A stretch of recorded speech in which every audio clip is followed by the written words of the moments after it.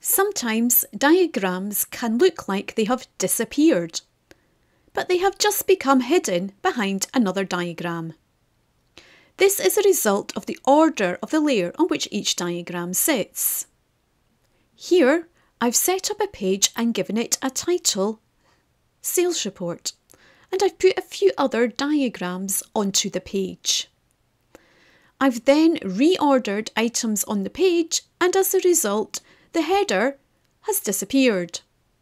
The header is still there, it's just hidden by the sales table. To reveal the header, I go to View, Selection, and we can then see that the header is still there.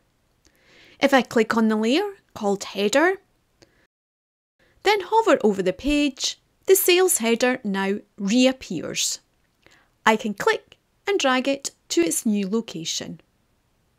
I covered layers in more detail in my PowerBI video discussing combining diagrams, and in this video explaining why the order of layers matter. I will provide links to these videos in the description below. If you like this video, please give it a thumbs up and hit that subscribe button. Thanks for watching.